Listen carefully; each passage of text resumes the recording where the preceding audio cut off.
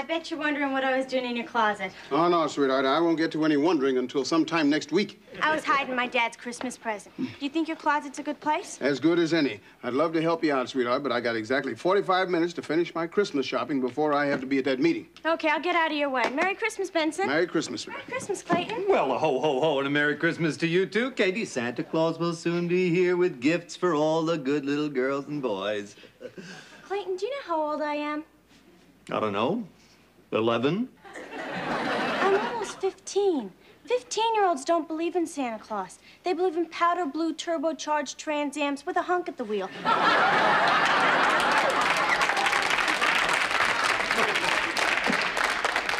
Goodbye, Clayton. No, wait a minute. We have to go over your presentation for the Community Business Administration. Clayton, I've worked through breakfast, I've worked through lunch, and now I have exactly 45 minutes to run the gauntlet of last-minute Christmas shoppers, so don't hold me up any longer than you already have, please. Benson. Pretty please. I simply think that it would be wise... Halt!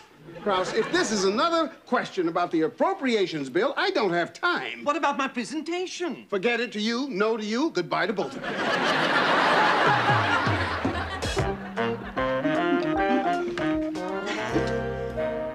What's on your mind, boss?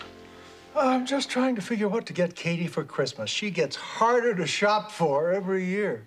Well, while you're thinking on it, why don't you try some of this? This is my special recipe for eggnog. Oh.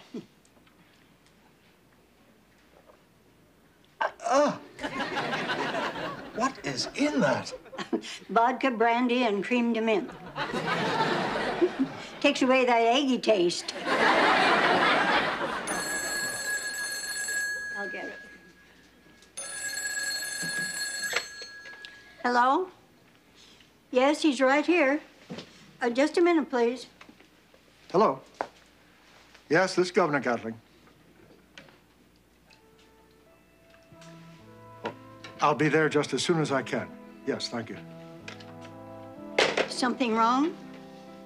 That was the emergency room at the hospital. Benson's been hurt.